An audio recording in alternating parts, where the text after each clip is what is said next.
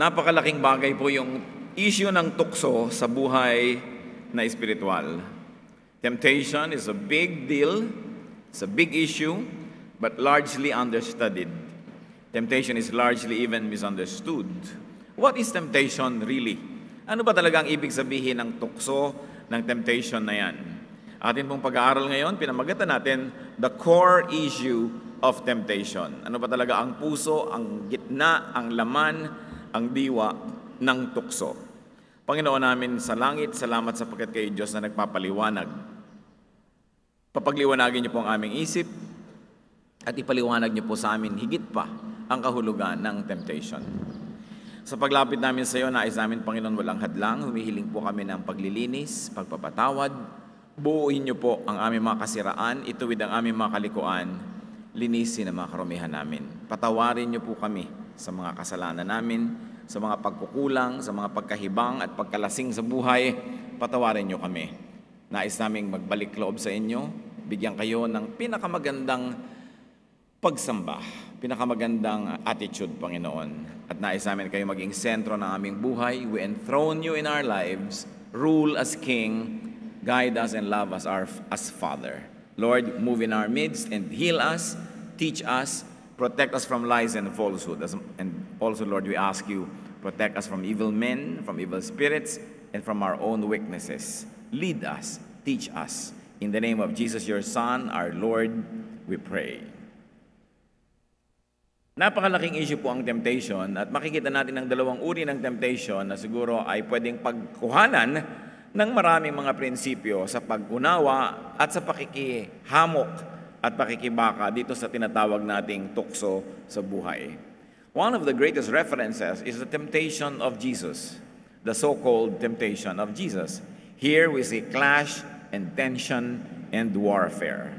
We see the Spirit of God moving against the spirit of the devil, or more precisely, the spirit of the devil attempting to clash against the Spirit of God. And the very battleground was the person, the mind, the body of Jesus. Ang lahat ng giyera ay mayroong battleground. Itong temptation na ito, ang battleground ay ang isip, ang buong katauhan, ang buong espiritu, ang katawan ng Panginoong Jesus. Matthew chapter 4, verse 1. Then Jesus was led by the Spirit into the desert to be tempted by the devil. Pagkatapos si Jesus ay dinala ng Espiritu sa ilang upang tuksuhin ng diablo. Nakikita po natin dito yung interaction ng good and evil, the interaction between the Spirit of God and the devil, that it was the very Spirit of God that brought Jesus to the desert, thereby to be tempted by the devil. So meron ito na interaction of the two forces. And let's take a look at the phases and the forms of the temptation of Jesus.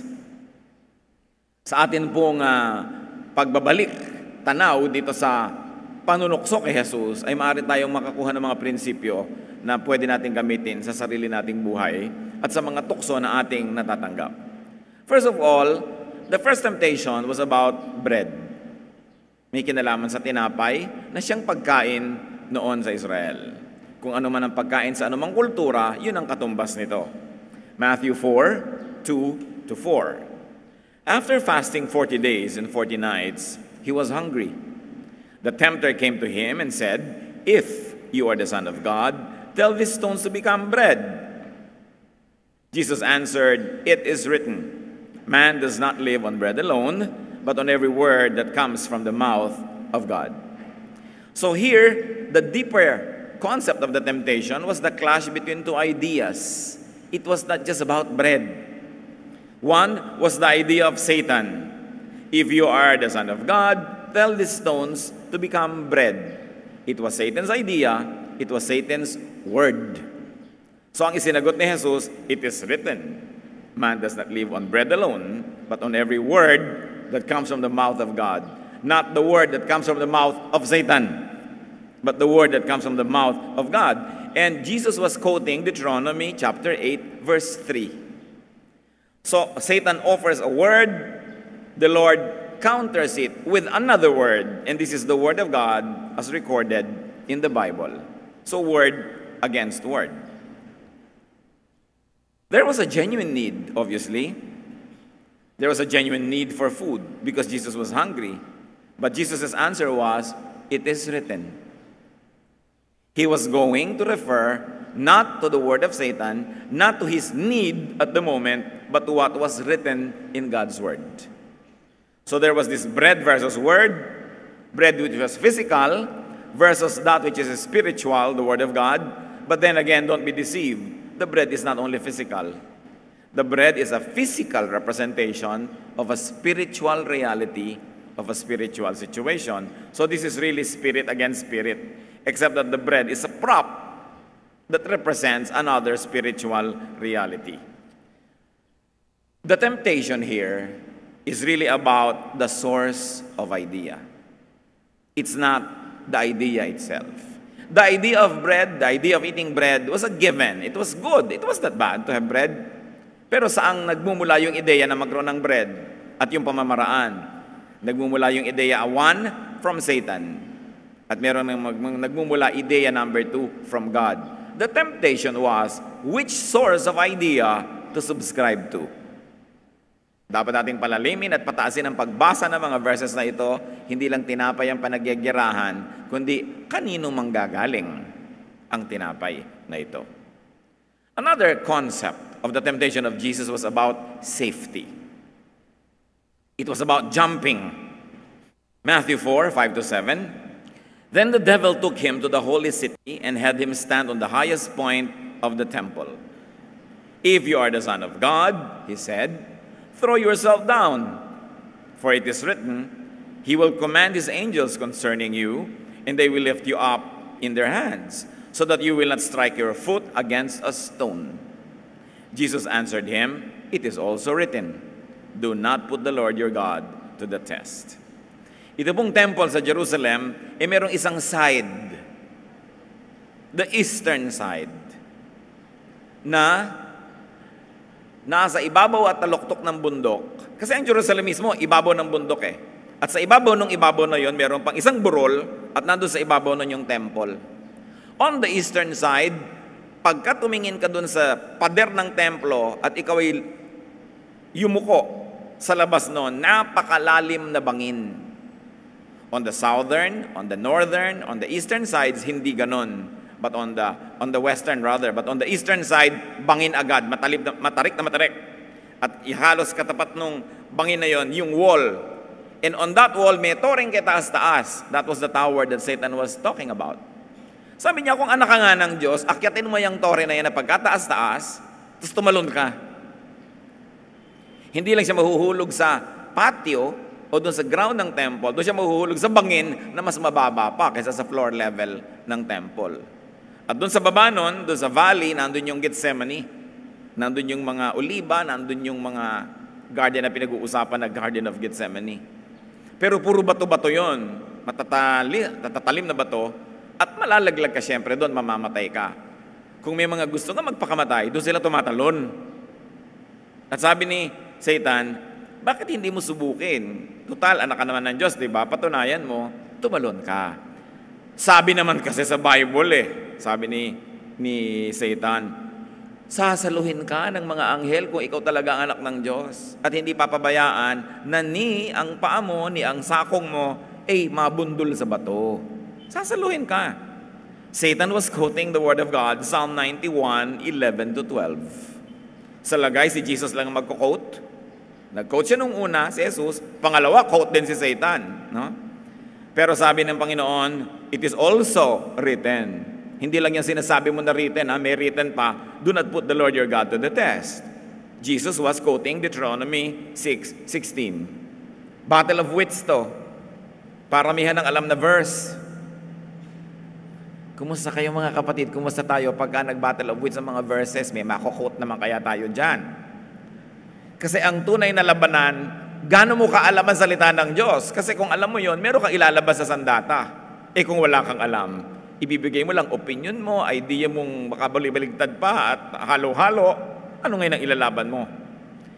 Here the issue was vanity.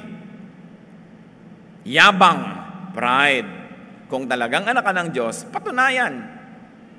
And the answer of Jesus, it is written. dapat nating pansinin dito na si Satan naman ay nag-quote na ng it is written. Huh? So now this is a battle of Scripture versus Scripture. The Word of God versus the Word of God. But can that happen? No, because the Word of God cannot contradict itself. But the interpretation and application of the same Word can actually make war with God. And that was Satan was doing. Yung mismong salita ng Diyos, binabaluktot, nililiko para kontrahin yung ibang mga salita rin ng Diyos. At kadalasan, ganyan yung giyera na nangyayari sa pare-parehong Kristiyano na nagpapagalingan, pare-parehong may kinukot na verses. Ang actually nun, labanan lang yon ng hermeneutics, labanan ng interpretation at ng application.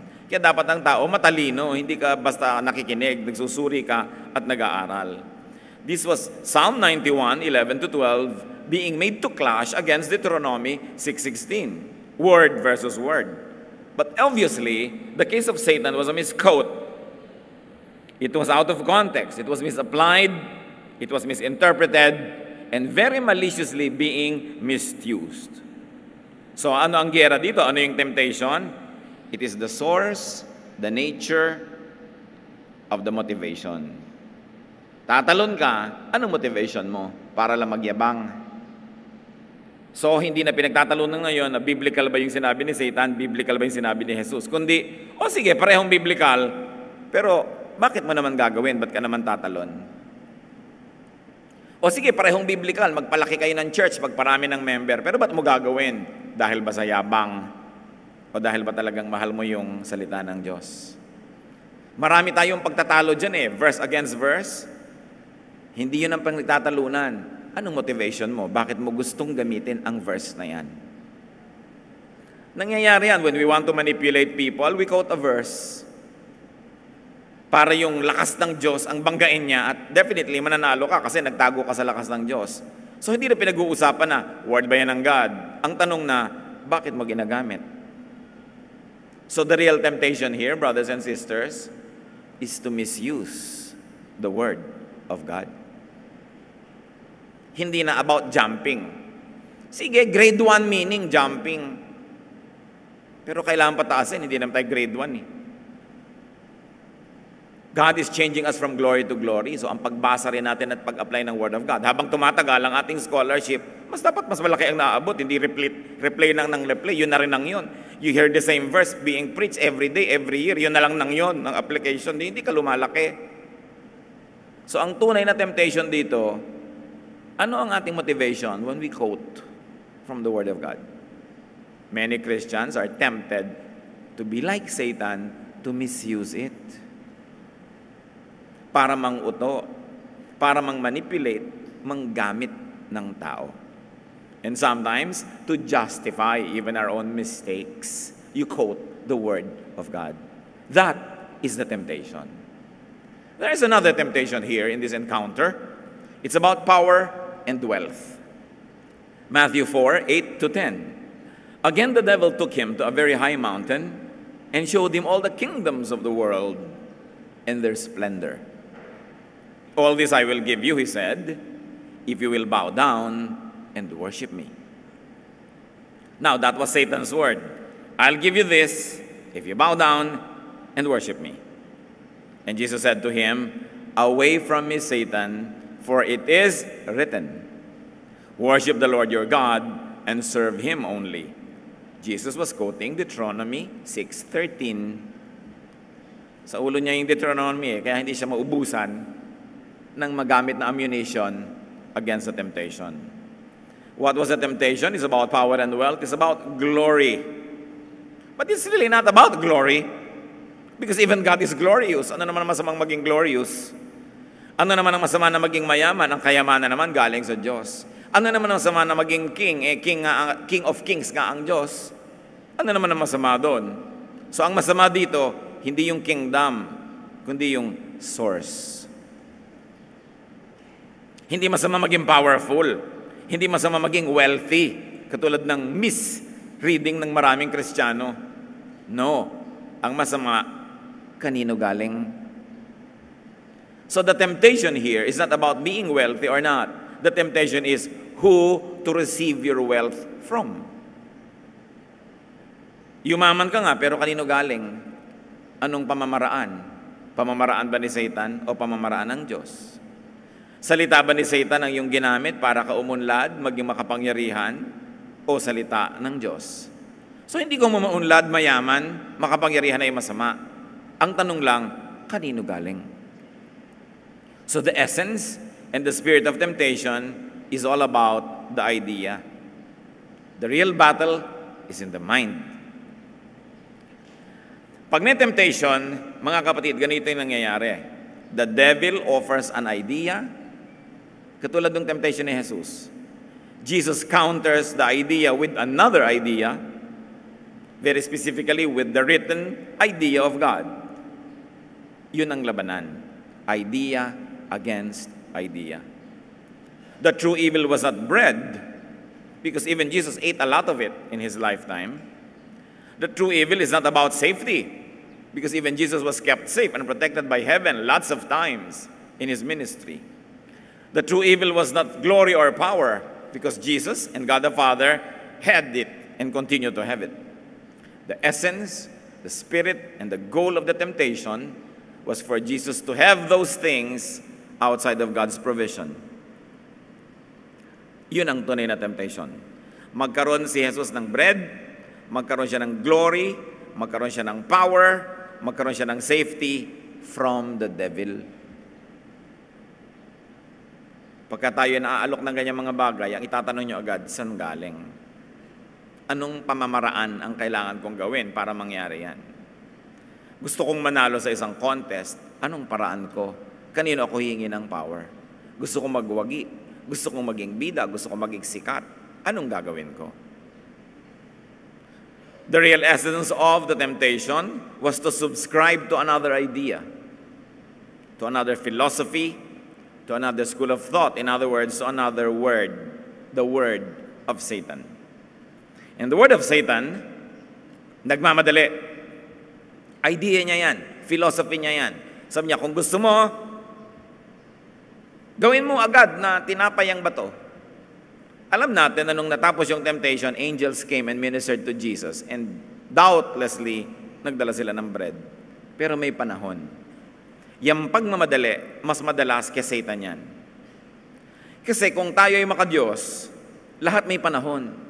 May panahon para maghanda ng gamit mo ngayong gabi para bukas hindi ka nagmamadali. Kasi handa na.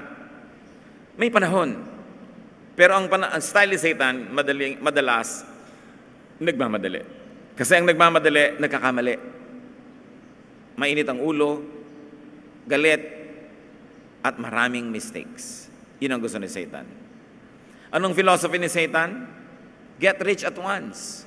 Ngayon na, maging powerful ka. I'll give you all this kingdom, but bow down to me, worship me. Mga instant money. Yung wala kang kahirap-hirap, nagkapera ka.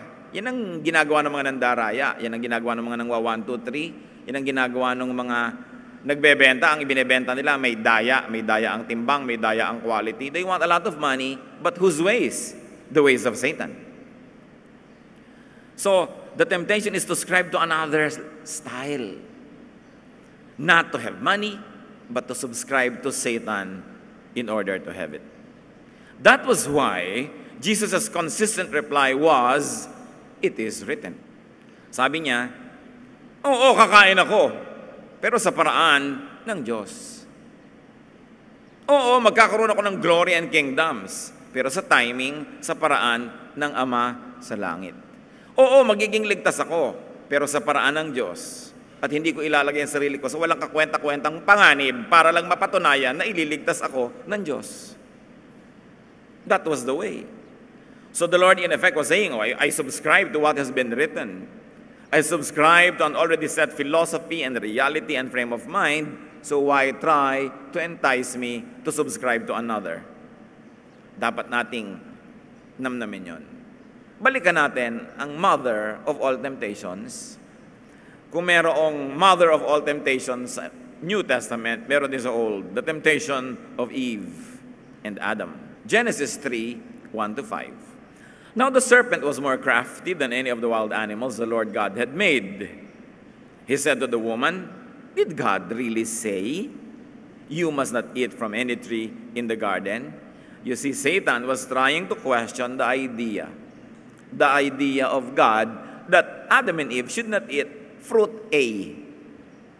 So, ang ina-attack ni Satan, hindi Diyos, yung idea. Talaga nga ba? Sabi nga ba? Verse 2. The woman said to the serpent, "We may eat fruit from the trees in the garden, but God said, you must not eat fruit from the tree that is in the middle of the garden, and you must not touch it, or you will die. You will not surely die." So Eve says, God said will die. Satan says, you will not. This is idea against idea. The serpent said to the woman, "For God knows that when you eat of it, your eyes will be opened, and you will be like God, knowing good and evil." There was idea one of God, don't eat. Satan offers a contradictory idea, eat. Hindi mo kailangang maging malinaw ang mata para makita mo na naglalabanan yung dalawang ideya. Eat, don't eat. Mahirap bang maintindihan yon? Pero dahil ang linaw-linaw na makita na ito'y magkakontra, at ang linaw-linaw na dapat doon sa sinabi ka ng Diyos sumunod, binulag ni Satan ang mata ni Eve sa katotohanan na yon. Naglagay siya ng offer. Sabi ng Diyos, don't eat. Sabi naman ni Satan, eat. May bonus. You will be like God if you ate. Your eyes will be opened. Ang totoo, the eyes were being closed. Baligtad, ha? The eyes were being blinded by Satan, but Satan offered a very tempting concept. Huwag kang mag-subscribe sa A, dito ka sa B, may bonus ito, may advantage. Magiging para ka ring Diyos. At dahil doon sa dagdag na yon, nabulag talaga si Eve. Halos lahat ng may dagdag, mga kapatid, baka may kasamang trick. Bilhin mo ang produktong ito, may kasamang tabo. Siguro mag-e-expire na yung product, kaya kailangan samahan ng tabo o balde o kalamansi o sabon o shampoo para mo bilhin. Ikaw naman, nasakim ka dun sa tabo, binili mo si produktong luma na pala o wala palang kwenta, walang bumibili, kaya ayan, sinasamahan ng tabo. Love ka ba nung tindahan? Bumibili ka na ng isang produkto, bibigyan ka ba ng tabo? No way, hindi ka nun love. Binubulag ka. The store is appealing to your greed. Diba? Yung sale, love ka ba ng store dahil sale? Paano ka magiging love niyan eh? Kasi pagtubuan ka. Bakit may sale? Yun ang pambulag. Usually, mga sale sa lean months, lean seasons, yung walang namimili. So gusto niya pati oras na hindi shopping, hindi naman Pasko, hindi naman kung ano, iimbento pa yung store para bumili ka na naman, makuha na naman niya yung pera mo. Bulag na bulag ka naman, sale. Dating 1,000, ngayon 200 naman. Naniwala ka. Yun, may pambulag. Yung mga magulang, pag may mga anak silang hindi maligawan, ligawan mo anak ko, may mana yan. May pambulag. No? Ikaw naman, mana yung nagustuhan mo. Sige, nasakim ang tao.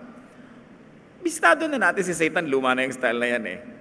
Tatandaan nyo, basta may pambulag, may itinatago. Pag may concealer ang muka ng katabi nyo, may itinatago. Di ba? Laging may itinatago ang tao. May mga pad dito, may mga pad doon, may itinatago.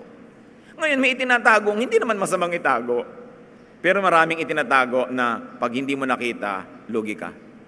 Sabi ni Lady Macbeth, look like an innocent flower, but be the serpent under it.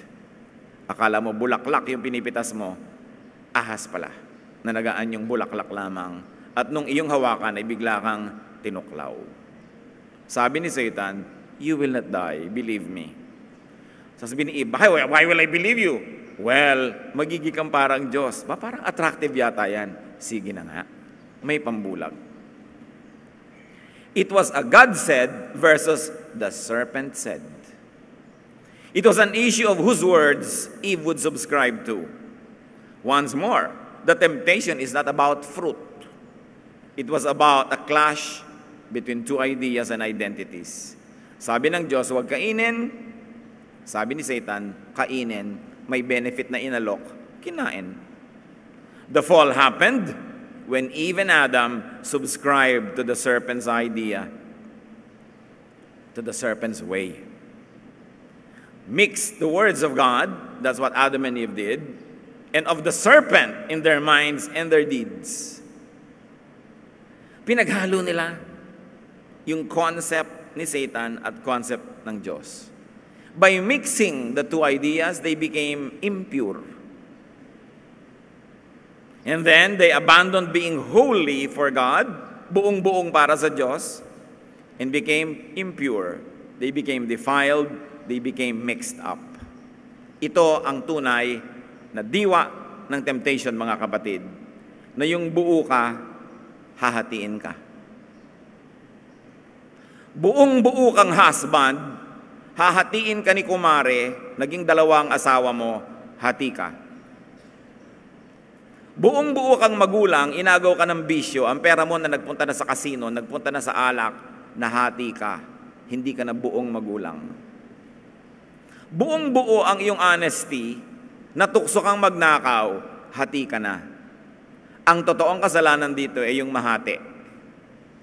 Kasi ang taong hati, walang mararating. Yoyo man at kalahati, hindi iikot. Turumpo man at kalahati, hindi iikot. Kahit ano, dapat buo. At ang Diyos, ang number 1 niyang turo, ay maging buo ka. Hindi hati. Kaya di ba tinuturo, pag may doubt ka, walang mangyayari. Hati ka eh. May kalahati sa iyong naniniwala, may kahating nagda-doubt. Sabi sa Bible, huwag kang umasa na may mapapala ka. Kailangan buong-buo ang pananalig. Hindi pwedeng hati. Meron kang pag-ibig sa isang tao, tas hati dahil may kahating iba, ano mangyayari sa iyo? Lagi kang hati. Sila rin, kakalahati lang naman kukuha. Everybody's going to be miserable. The whole concept of spirituality and godliness is about being whole. Buo ka. Walang pag-aagam-agam, walang pagdududa. Yan ang nagiging mga bayani. Yan ang nagiging achievers. Yung buong-buo ang loob. At tayo man, ayaw natin nung hati ang loob. Gusto natin, buo ang loob niya. Ayaw natin nung nakuna, mahina ang loob niyan. Gusto natin, matatag ang loob niyan. Buo. Kasi pag buo ka sa loob, lahat ng gagawin mo, buo rin. That's why when you believe in a project wholeheartedly, you will achieve something. Pero kung kalakalahati lang paniniwala mo, walang mangyayari. The concept of purity, the concept of oneness and wholeness is a very basic biblical idea. And this is purity in thought, in spirit, not just in form. Kaya mga iba, naku, huwag kayo maglo-Lord Supper ng puto, syncretism yan, makakahati-hati kayo. Form lang yan eh. Ang mahalaga, buo ba sa concept mo, ba't ka naglo-Lord Supper? Ba't mo ginagawa yan? Anong kahulugan nun sa'yo? Yung form, hindi yun ang topic. Para rin yan yung bread, yan din yung city, yan din yung kingdom, yan yung fruit. Hindi yan ang topic. Ang topic, ano yung diwa sa likod niyan? Naintindihan mo ba? At buo ka ba? Sin is transgression of the law, of the word, of the philosophy of God. Therefore, sin is subscribing to another school of thought that is not the school of thought of God. Kaya ang repentance is confession of sin. It is cleansing from impurity, elimination of impurity, the restoration by returning to the one word, one idea, one mind. Kaya pati sa New Testament, itinuturo, one church, one faith, one baptism. Ibig sabihin, oneness. Lagi sasabihin, you should be one. Don't be divided. Hear, O Israel, God is one. So ang tanong, buo ka ba, kapatid? Husband ka, dapat of one wife para buo ka. Dapat ikaw kung janitor na janitor ka, anong ibig sabihin? Ginagawa mo lahat ng duty mo. Pero yung text ka ng text, hati ka nun. Binabayaran yung oras mo para maglinis, text ka ng text, layas ka ng layas, takas ka ng takas, hati. Guardia ka, binabayaran ka para magbantay, tapos tulog ka, hati. Huwag mong asahan na pagpapalayan ka ng langit.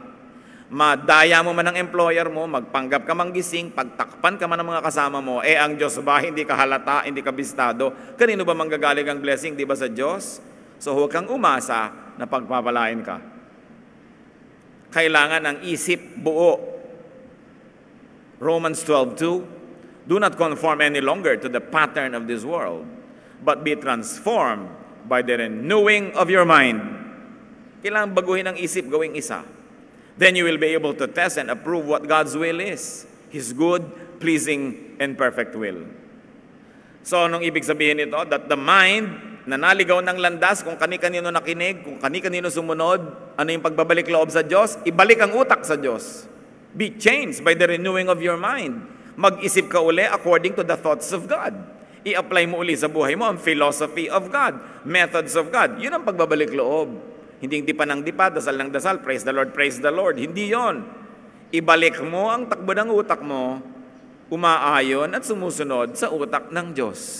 Iyon ang kabanalan. Hindi yung long sleeves, hindi yung nakasarayang damit lagi na para kang ibuburol, hindi ang lahat ng kanta mo'y mababagal lang at mahihina. Hindi yun ang kabanalan. Ang kabanalan, ang kalinisan, ang pagiging buo, buo ang isip mo nakasunod sa pag-iisip ng Diyos. It is in the mind. Napaka-importante. Kaya sa Luke 8:1-2, after Jesus traveled from one town and village to another, proclaiming the good news of the kingdom of God. The 12 were with him, and also some women who had been cured of evil spirits and diseases. Mary, called Magdalene, from whom 7 demons had come out, ... So anong ibig sabihin na si Mary ay naging mananampalataya, natanggalan ng 7 demonyong nakatira sa kanya? Kasi may Diyos, tas may 7 demonyo, 8 ang tinig na sinusundan niya. Kailangan palayasin yung 7 para ang matira lang 1. Maging buo uli siya. Therefore, siya ay anak na naman ng Diyos sa turing at sa katotohanan. Ilan ang nakatira sa ating mga demonyo? Ilan ang tinidinig natin? Ilan ang sinusunod natin? Kung ikaw ay anak ng Diyos, palayasin lahat yan. 1 lang ang sinusunod. Hear, O Israel, God is one. And there's only one God. Kaya doon ka lang nakasubscribe. So in a higher level of reading, temptation is not just about bread. It's not just about jumps and kingdoms and wealth. Dahil yun naman hindi masama Kung yun lang per se, no. Temptation is this, and let me be repetitious, it is about who you subscribe to. Kanino ka nakikinig? Whose ideas, whose ways, whose word. Now, be careful with God's word being misquoted, because even Satan did that. Temptation is about not being pure or one with. It's not being true to your identity. Ang tukso lagi, hatiin ka. Estudyante ka, hahatiin ka na maglakwatsa para hindi ka maging estudyante half of the time. Tukso yon. Empleyado ka, ang tukso, maglakwatsa ka, nahati ka. Kasi yung mission mo, mag-work. When you are not working, hati ka. Pinagkakatiwalaan ka, ito yung pera, hawakan mo, ito yung budget, ito yung susi. Tapos magnanakaw ka, hati ka. Kasi pinaglalaban mo yung trust at saka yung untrustworthiness. Hukom ka, pinagtitiwalaan ka na magiging fair, tapos ibebenta mo yung desisyon mo, hati ka. Siguro naman, hindi ko na kailangan isa-isahin pa ibig sabihin ng mahati. Anak ka, pinagtitiwalaan, papasok sa school, tapos lakwatsang ginagawa mo, hati ka. Asawa ka, alam nung asawa mo, nasa trabaho ka, yung pala nasa motel ka, hati-hati ka. Yun ang tukso, mahati. Ayaw ng Diyos ng hati-hati. A one-half Christian is a one whole nonsense. So we have to be pure versus impure wife or husband, employer or employee, friend, believer, church member. Member ka na isang church, hindi ka naman fully nagsusupport, hati ka. Kasi member ka, dapat nagpa-function ka Hati. Yung mga iba, pati blessing, ninanakaw. Uupo dyan, mabe-bless, tapos hindi man lang mag-o-offering, hindi ninakaw mo yung blessing. Karinderya man at umupo ka para kumain, di ba dapat magbayad ka? Pagkain lang yun ng katawan, yung pagkain ng kaluluwa, alangan man nakawin mo yun. Sa palagay mo, may nakakalusot, akala lang natin. Sikap ka ng sikap, wala rin, nasunugan ka pa ng bahay, mas lugi ka pa. Lumubog sa baha ang piano, ayan, ayaw tumugtog, tungtungan mo sa baha ng pakinabangan ng piano. Maraming ginagawa ang tao, kaya siya may problema kasi hati siya. Maraming psychiatric problems kasi hati yung tao. Bakit hati?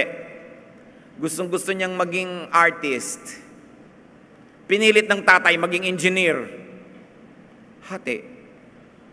Hindi naman talaga siya yun Pinilit mo maging iba, hati. Pagka gusto mo mag-aral, ang tanong agad ng magulang, ano magiging trabaho mo dyan sa pag-aaralan mo? May trabaho ba yan? May sweldo ba yan? Nasa plantilla ba yan ng City Hall? Pag wala, ayaw ni magulang. Alam niyo, maraming magulang sila ang dahilan, kaya hati ang anak. Ayaw nilang pagbigyan kung ano yung likas, ano yung totoo, ano yung talent, ano yung inclination. Ipipilit nila. Dentist tayong lahat, kailangan maging dentist ka. Bakit ka magbabalay dancer? Walang pera dyan. O nag-dentist, pero hati. Nung 60 years old, nasa mental hospital, kasi hati. Ayaw na ayaw niya makakita ng mga ngalangala, tapos yun ang papatingnan mo sa kanya habang buhay dahil lang may kita doon, hati. Mga kapatid, mag-isip-isip tayo ha. Baka kayo hati. Kung kayo 40, 50, 60, hati pa rin hanggang ngayon, abay nauubos ang panahon nyo para maging buo. Baka kamatayan nyo na lang na hati. Kailangan gumawa tayo ng paraan na maging buo. Kahit na lang 2 days before you die, maging buo ka man lang para pagharap mo sa Diyos, yung dala-dala mo buo. It's your duty to yourself na mabuo. Sundin ang iyong mga pangarap. Pagyamanin ang iyong mga natural talent. Hindi ka dapat napipilitan dahil lang pinilit ka ng mundo. Bawat isa tayo ay mananagot din sa Diyos. At dapat nating pinapayagan ng kapwa natin na mabuo. Huwag nating ipilit sa Kanya yung concept natin para lang sa tingin natin, buo siya. Pero siya, alam niya, hindi siya buo. Kasi hindi siya totoo. Alam ng Diyos kung ano yung totoo sa atin. At siya naman ang lumikha ng katotohanan na yun. So pag tumatanggi ka, tumatalikod sa katotohanan na yun, parang binaliwala mo na rin yung plano para sa'yo ng Diyos. So be whole. Be one with your heart, your mind, your body.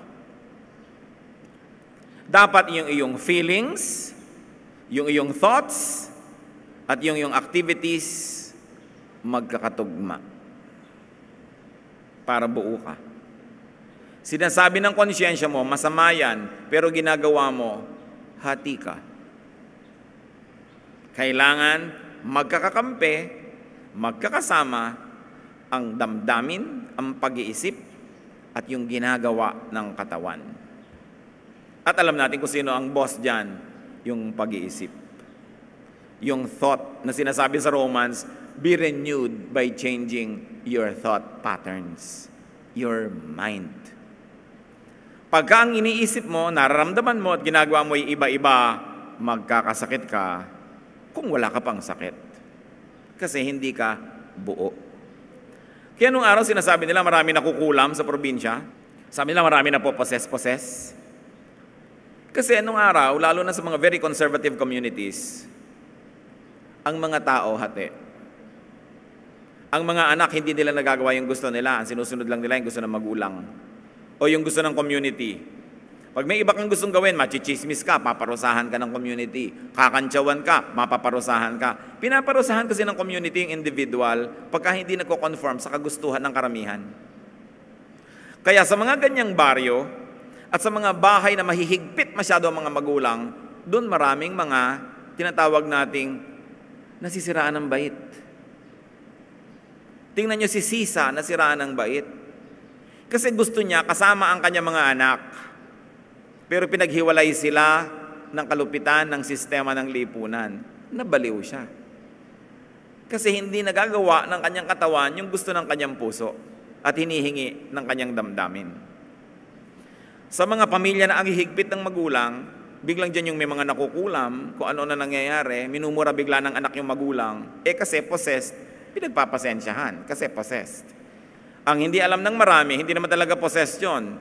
It is a psychiatric situation wherein the reality in you could not be given space to express itself, therefore it does something to be able to express itself, nagiging luka-luka, nagiging possessed kunwari, para magawa pa rin yung gusto.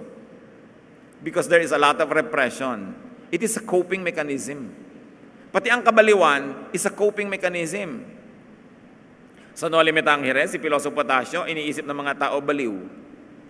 At tinanong siya ng isang matalinong kabataan, bakit mo hinahayaan yun? Akala nila baliw kayo. Sabi niya, kasi habang iniisip nilang baliw ako, pwede ko sabihin lahat ang gusto ko sabihin. Kaya hindi bali nang isipin nilang baliw ako, masabi ko lang yung gusto ko. Kesa sa akala nila, hindi ako baliw, pero lahat ng gusto kong sabihin, sinisikil ko. One of the greatest gifts that we can give to our fellow men, especially to your loved ones, is to allow them to be true to themselves. Para hindi na sila kailangan mabaliw o mapossess pa. At kung ano-ano pa. Nakita niyo yung panahon ni Jesus, ang daming possessed. Kasi very repressed yung society noon. Wala kang magawa. Pinaghaharian ka ng magulang, pinaghaharian ka ng templo, pinaghaharian ka ng gobyerno. May gobyerno pa ng Israel, may gobyerno pa ng Roma. Pinaghaharian ka ng tradisyon. At ikaw ay pinaghaharian ng sobrang kahirapan. Hindi mo na magawa ang gusto mo. Kaya ang dami, akala nila possessed. But those are just repressed people. And their subconscious does something so that they could be real to themselves. Yan ang temptation, mahati. Kaya maging sa pananalig, dapat buo. James 1, 6-8. He who doubts is like a wave of the sea, blown and tossed by the wind. That man should not think he will receive anything from the Lord. He is a double-minded man, unstable in all he does. So ayaw ng Bible ng double-minded. Yung lagi nagdadalawang loob, nagdadalawang isip, nalilito. Sabi, wala kang mararating. Romans 7, 19-20, sabi ni Paul, for what I do is not the good I want to do. No. The evil I do not want to do, this I keep on doing. Now, if I do what I do not want to do, it is no longer I who do it, but it is a sin living in me. Blah, blah, blah. Pero ang mahalaga dito, gusto niyang bumait, pero di niya ginagawa. Hati siya. Dapat, kung alam natin kung ano yung tama, yun ang ginagawa ng ating katawan. Do not violate your own conscience. Lalo't ang konsyensya na yan ay nakaayon sa salita ng Diyos, pakinggan yan. Romans 14:23, but the man who has doubts is condemned if he eats, because he is eating it not from faith. And everything that does not come from faith is sin. Sabi niya, ikaw pala sa konsyensya mo, hindi ka dapat kumain yan, tapos kinakain mo, ay nagkakasala ka kasi nilalabag mo yung konsyensya mo. Pero siya, sa konsyensya niya, hindi naman siya nababother, hayaan mo siya. Hindi niya nilalabag ang konsyensya niya. Kaya kailangan, ito yung tinasabi dyan, makinig ka sa yung tinig. So temptation is to be divided, to be confused, to be cut off from God's ways and thoughts, to be untrue to one's godly identity. And it is to be submissive to Satan's thoughts and ways. It's not the bread that's the issue. The issue is, who do you believe in? So, saan tayo hati, mga kapatid? Between good and evil? Dapat pa bang hati ang tao dyan? Hindi pa ba malinaw yan? Between God's ways and Satan's ways? Between our true godly identity and the distorted identity being dictated by the world? Like your identity as a husband, di magpaka-husband ka. Tatay ka, di magpaka-tatay ka. Anak ka, magpaka-anak ka. Pag yun ay binaligtad mo, yun ang tunay na temptation na ating sinunod. Ama namin sa langit, nawa ang mga ideya na ito ay lubos naming maunawa. We ask you, Father, to enlighten us, to empower us, so we can move on to higher levels of application of your word. Makita namin, Panginoon, na ang temptation ay yung naghahati sa amin.